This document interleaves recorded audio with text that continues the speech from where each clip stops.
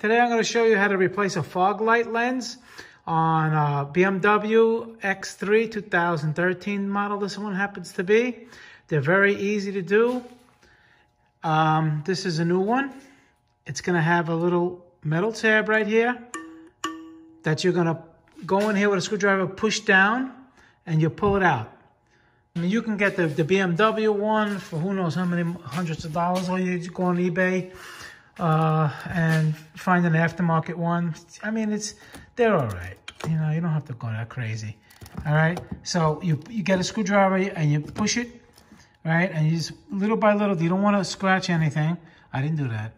And you'll get it out. You see this thing comes out like this. And you see it's like over here and over here goes in the channel.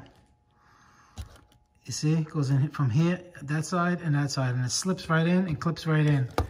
And what you do, you just take care, you just take this off. Hold on.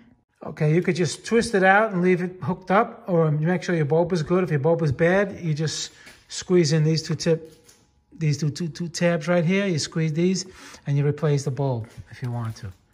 All right. And then basically you just reverse the removal procedure. You screw this in there. Make sure it's on the top like this. Make sure that these grooves, this side and this side, line up in here, here and there. You just screw it in until it clicks. Okay. And then if you want, up here, in there you're going to see a screw.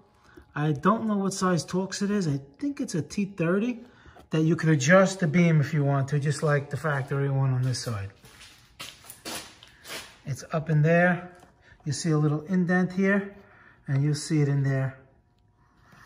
All right, it's a Torx, and you can adjust it if you want. Okay, I just double checked that it's not an Allen, a T30 or whatever. This is an Allen.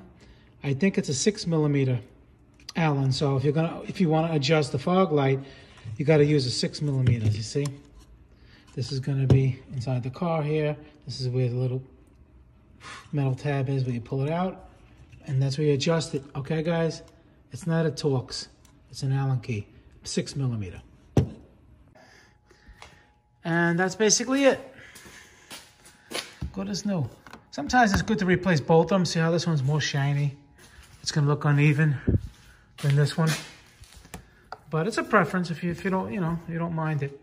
All right, Motorcar Nut, please subscribe, hit the like button. I got so many videos coming in the future. You ain't seen nothing yet. All aspects of automotive, no singing, no dancing, no radio playing in the back, no showing my face and, explaining and looking to a camera. People that don't want to see any of that. They want to get their cars fixed.